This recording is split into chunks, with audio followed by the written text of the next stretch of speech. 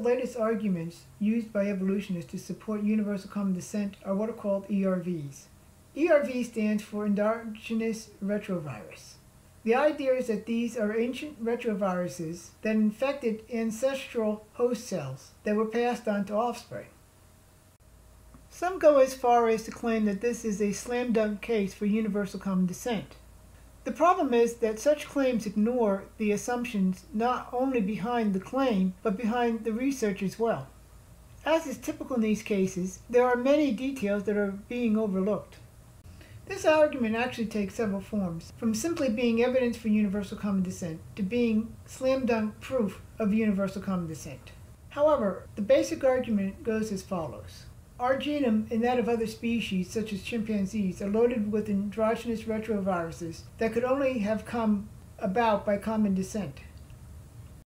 It usually includes a claim that there are all these ERVs in the same place and that the odds are too small for them to be there by coincidence.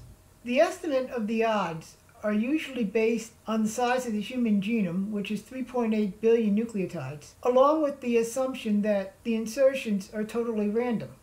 They also ignore the effect of multiple insertions on the odds of getting duplicate insertions. The exact odds that are given varies with the version of the argument. Also within the variations are differences in the number of ERVs and the number we share in the same place with chimps.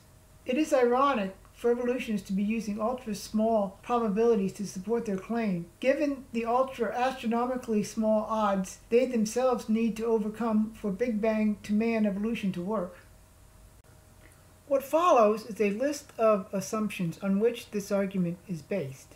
Evolutionists will often claim they are not assumptions but proven fact. However, in each case, they are merely assumed to be proven fact because they are seen that way by evolutionists. Each one of these will be dealt with in more detail in separate sections of this video. The first assumption is universal common descent evolution. The second is that they are ERVs. Third is that ERVs have an independent origin. That ERVs are non-functional. ERVs are selectively neutral. ERVs are inserted into genomes randomly. The probability of getting ERVs in the same location in more than one genome is too small to result from chance. That there is no creation model that can explain or predict the pattern of ERVs. One of the big problems with this line of research is that of actually tracking down the facts. There is surprisingly very little direct evidence to work with. There are no papers from which the actual number of ERVs we have, let alone how many we have in common with chimpanzees, nor how many we might have in the same location, can be found. One problem is that the language that is used is not straightforward. Nowhere does there seem to be a paper that specifically indicates that we have any ERVs at the same location with chimpanzees. They use terms like orthogonous, which denotes they are considered to be a result of common ancestry, but not necessarily that they are in the same place. Here's an example of the variety that I have found. Number of ERVs, 200,000 or 98,000. The most likely explanation for this difference is the fact that we have two sets of each chromosome. And 98,000 times 2 is 196,000, which rounds to 200,000. One reason why this might be used by some promoters of this argument is that the 200,000 figure makes better propaganda. The number of ERVs at the same location as chimpanzees, 7, 14, 16, 97,915, that's 98,000 minus 85, or 99.9%, and 199,915, or 200,000 minus 85, for 99.9%. The 7 and 14 figures could also result from the fact that we have two copies of each chromosome. The last two are based on subtracting the number of ERVs unique to human beings, approximately 85, from the total and assuming that all of the others are the same location as those of chimpanzees. It is also estimated that only about 50 to 60 are intact ERVs sequences, and that the rest are just fragments that contain ERV-like nucleotide sequences. The 200,000 with 99.9% in the same place as the chimpanzees claim seem to have originated with Richard Dawkins. However, the reference he gives makes no such claim. The fact that this one is not valid should be clear based on how the figures are calculated. Also, the amount of variation that is shown between chimp and humans in the sequences in the paper he referred to also invalidates his claim. The best conclusion that can be drawn is that there are a total of 89,000 sequences that contain ERV-like sequences, with only 50 to 60 of them being complete sequences, and 7 of which happen to line up with those of chimpanzees. However, this cannot be certain because the term orthogonous is used rather than specifically saying that they are in the same place. This could mean that the actual number of ERV sequences that are in the same location in humans and chimpanzee genomes could actually be 0, since there is no actual data presented that shows this is not the case. This is not a case of denying evidence, because there is really no evidence to deny. What we have is a mixture of claims, none of which are supported by peer-reviewed papers nor found in their data. Universal common descent evolution. The problem here is not that everyone who makes this argument is assuming universal common descent. The problem is that the research on which the argument is based is assuming universal common descent. It still results in arguing in a circle. This problem boils down to the fact of the terminology used, as well as including terms like orthogonous, which only denote that they are considered to be a result of common ancestry. The simple fact is that none of the available research says anything about the actual location of ERVs with respect to each other. What is available does say that these ERVs are orthogonous and as such are evidence for common descent. However, such an argument is circular reasoning. It also provides no objective information on which to analyze these ERVs, making the lack of objective information the most noticeable aspect of this topic. The first thing that needs to be noted is the fact that the overwhelming majority of so-called ERVs are not complete sequences, but rather highly fragmented sequences. Most of these ERVs are long terminal repeats, transcription promoters, also known as LTRs. The condition of these ERVs suggests the possibility that they may not really be ERVs. This is not a question of competence or even methodology. This is more of a question of the presuppositions behind labeling these sequences ERVs. The interpretation is being made from an evolutionary and atheistic perspective, according to which there is no such thing as original genome content, meaning that the only source of these sequences would be that they are ERVs. From a design perspective, these LTRs could have been an original part of our genomes. This could be the case whether it is encoding, formatting, or otherwise regulating information. Put simply, if the ERV interpretation is wrong, the entire argument falls apart. As a result, the interpretation of these sequences as ERVs is a critical assumption of the argument. Given the fact that they are fragmented, with even LTRs being in less than perfect condition for true LTRs, it is quite possible that they are not really ERVs. This possibility is enhanced by the fact that we still have a lot to learn about genetics and how it works. From a design perspective, it is quite easy to see these elements as encoding, regulating, and formatting in ways we have yet to discover as part of the design. Assumption number 3. ERVs have an independent origin. Yet another assumption is that retroviruses have an independent origin from humans and other organisms. If this were not the case, the genetic sequence they came from could have easily been our own genome. From an evolutionary perspective, this would not have been possible. We would not have existed when these viruses first formed. From a creationist perspective, it is quite possible because humans and animals could have pre-existed the viruses. One of the consequences of such a model is that we would expect to find retrovirus-like sequences in human and animal genomes that were not actually viral in origin. In such cases, they could easily be transposable elements gone rogue. The feasibility of this is backed up by virologist Dr. Anjanette Roberts. From a biblical perspective, this could have occurred at the fall. The next assumption is that ERVs are non-functional. One of the primary presuppositions of this claim is that the so-called ERVs are non-functional. This is based on the fact that they do not code for proteins, and they are not capable of moving around or producing new viruses. It turns out, however, that they are functional because these sequences serve important regulatory and formatting functions. As a result, the claim that the sequences are not functional can be demonstrated to be false. This means that one of the prime assumptions of this claim is wrong. One of the most important assumptions of this claim is that ERVs are selectively neutral. What this means is that natural selection cannot select for or against the sequences. Not only would this be a natural result of them being non-functional, it would also be the only way they could have hung around for millions of years. The flaw in this is that evidence shows these sequences are indeed functional. Because of this, they are not selectively neutral, meaning that they can be selected out of the genome. This provides another explanation for having the same ERVs in the same location. Another primary assumption of this claim is that ERVs would insert themselves completely at random within the genome. Even if they do today, based on the fact that under biblical creation deterioration has been going on since the fall, it is quite possible that they could have targeted specific locations within a gene when it was being attacked.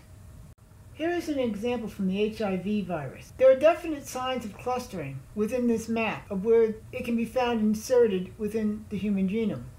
In fact, there are multiple locations where the insertions are in the same location within the margin of error of the graph.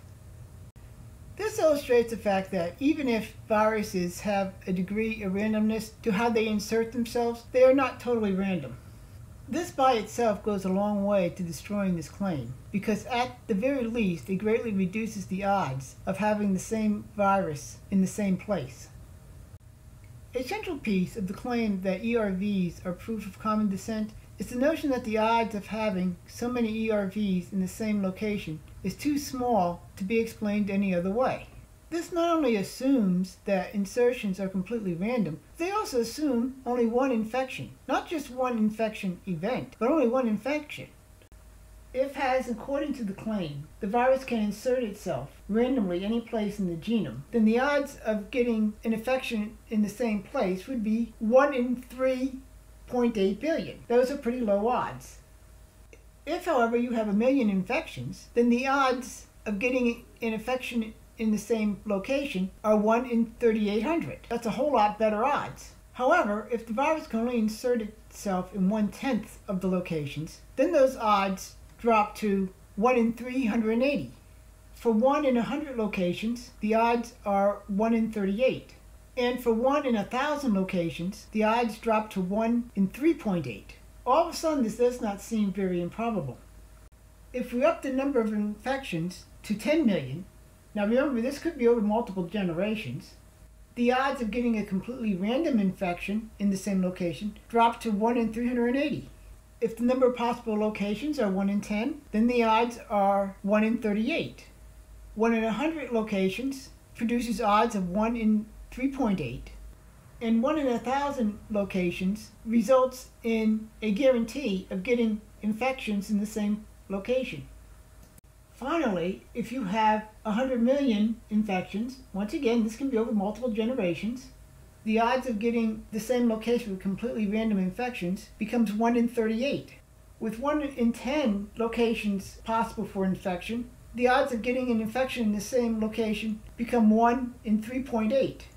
And in the cases where you have 1 in 100 locations or 1 in 1,000 locations, it becomes guaranteed that you will have infections in the same location. These calculations assume the ERVs are actually in the same place. The use of terms like orthogonous, which denotes they are considered to be a result of common ancestry, suggests they may not be in the same place. If this is the case, the entire argument is pointless because it would not be evidence for common descent and circular reasoning to claim that it is. Assuming the observed ERVs are actually in the same place, then you have to get rid of the extra infections. Ironically, evolutionists accept a mechanism for doing just that. That mechanism is natural selection.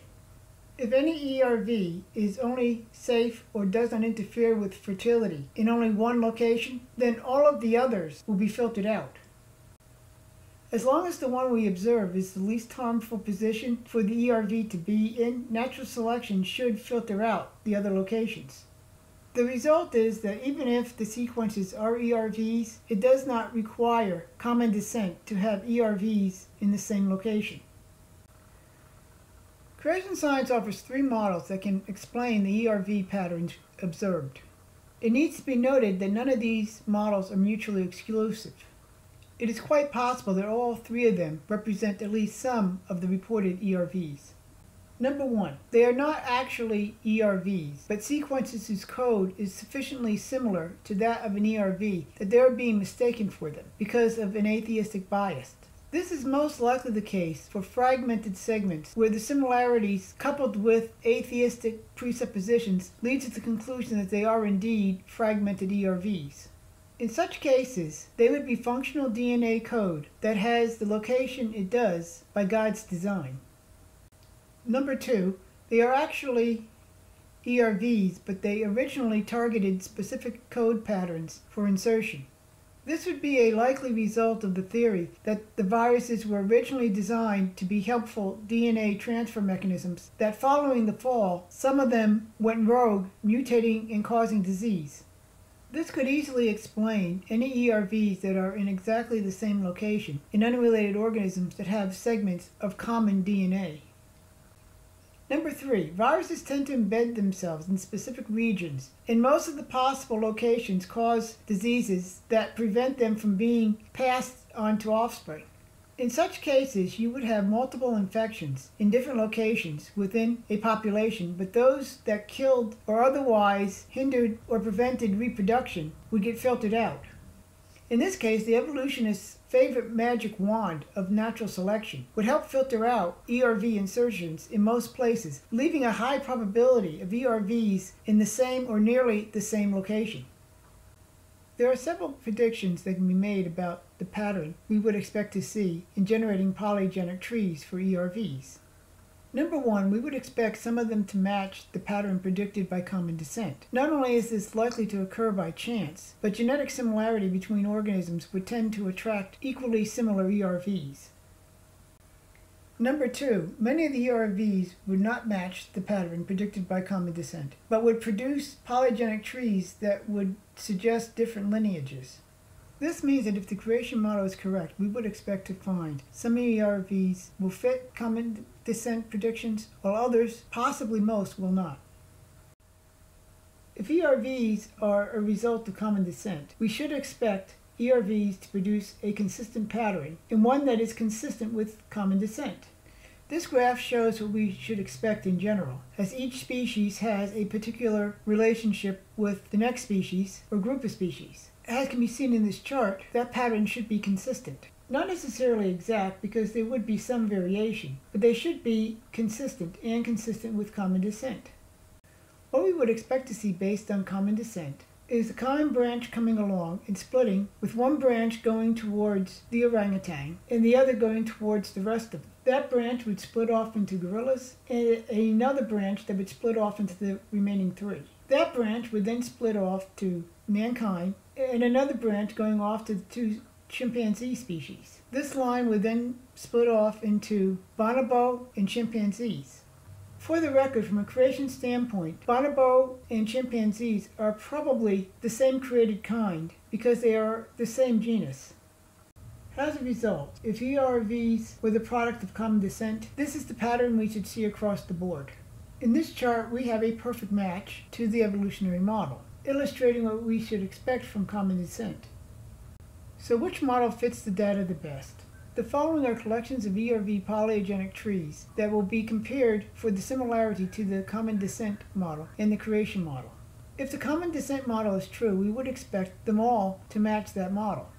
If the creation model is correct, it should be mixed. While some will fit common descent, others will go against it. In the first one, labeled 1Q23, the top one is a nice match for the common descent model. However, the second one does not. First of all, there is no evidence of this branch existing in orangutans, but the human and gorilla are almost directly across from each other. In fact, the way this one is drawn, it suggests that it suffers at least a little bit from a bias in favor of common descent. In this case, a look at the raw data may actually show it to be less in agreement with common descent than it appears. The second chart, labeled 3P25, is way off what is expected from common descent. First of all, the gorilla version is the most similar to human, with the orangutan being next in line. And chimpanzees and bobo have their own little branch. The lower one follows the same pattern, except that chimpanzees and bobos are completely absent.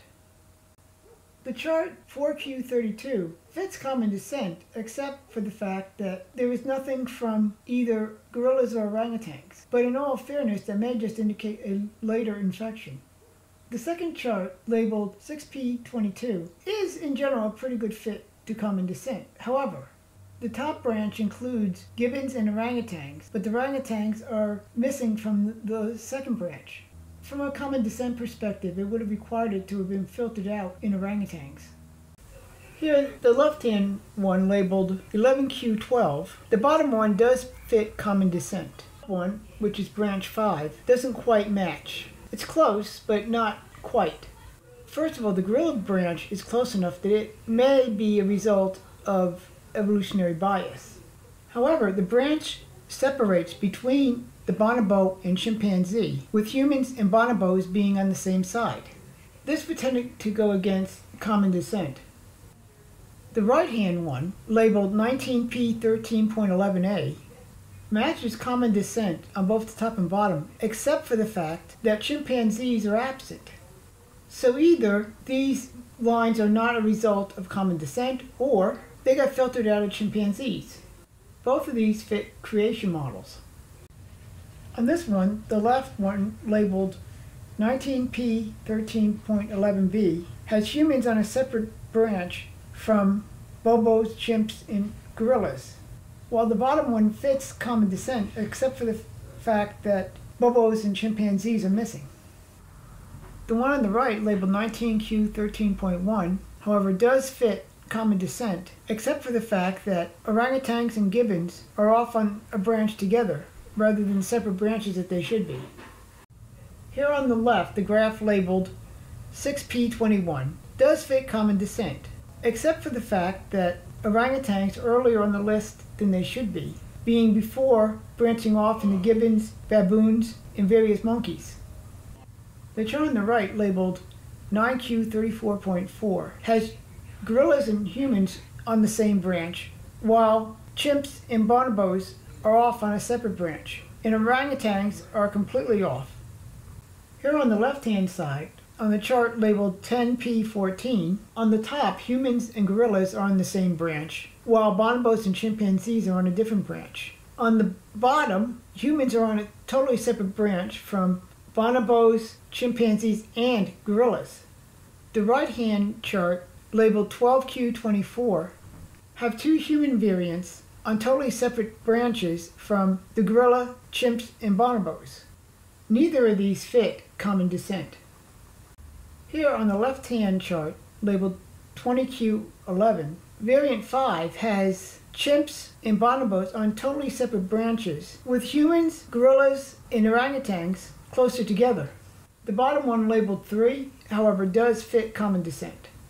On the right, labeled A.HERV-K HML6-17, on the top branch, it is close to what you would expect from common descent. However, humans, chimpanzees, bonobos, and gorillas, their branches form a straight line, which is not expected with common descent.